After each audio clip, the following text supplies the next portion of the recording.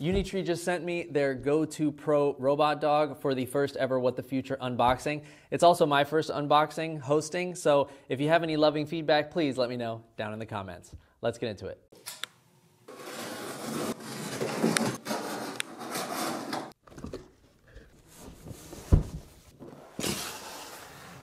Wow. This is a serious briefcase. And we've also got the remote control. Ta-da! All right. Here we've got the charger and warranty information. And this looks like our dog. There we go. Oh boy, it's heavy. Set that right over there. All right. Don't know what this stuff is yet. That's part of the adventure. This is Future Jesse just chiming in to say that those pieces go together to form a display stand for the robot. That's the box. I was so excited about the robot dog, I missed the 4 rubber feet replacements that were also included in the box, as well as this mini remote control that unlocks a special autonomous ability we'll get to try out in our test video coming soon. It's kind of wrapped like a rotisserie chicken a little bit. There you go.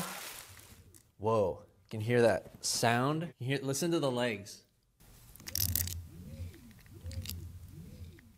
This will unbox the remote control now. And this is the remote for the Unitree Go2.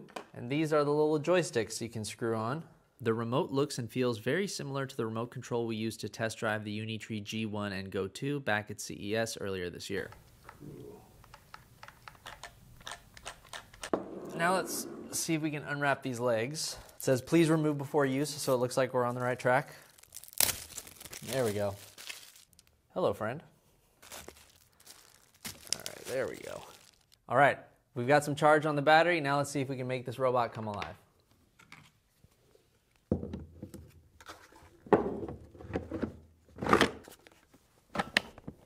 You want to short press and then long press this button on the side here.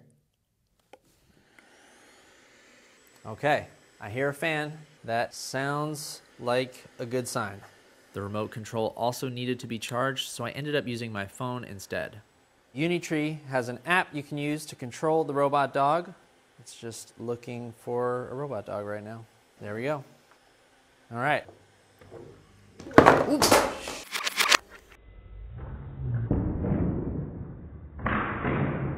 Oh boy. Okay, what we got? Okay, I'm gonna put it out of its misery here.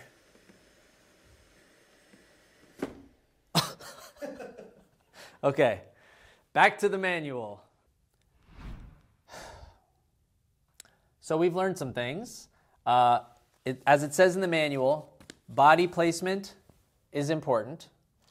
And, you know, who wants to take their first steps on an elevated platform that you could fall off? So we're on the floor now, and we're going to try again. Oh, I see. Okay, I got to change some permissions on my phone for this to work. Hang on. Did I mention body placement is important? Third time's the charm, as they say.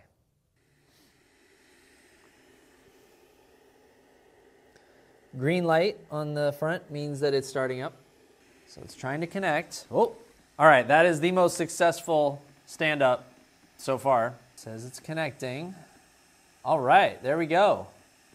We are connected. You can see it's got 62% battery, and wow, there's so much stuff that we can do here. There's a button that says go, and it loads up the robot's point of view in LiDAR mode. And this slides right into your remote control. I can see what the robot is seeing. Oh, okay. All right. So there's joysticks on the phone that kind of mimic the joysticks on the controller. So you don't actually need the controller to do stuff with it.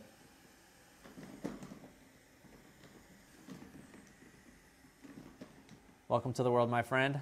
I'm sorry about the rough start we had. It'll get better, I promise. All right, so there you have the Unitree Go2 Pro unboxed and set up. There's a little bit of a learning curve to this thing, so I have some practicing to do before we start testing this thing tomorrow. Thanks for watching, Stay tuned so that you don't miss our 24-hour test video.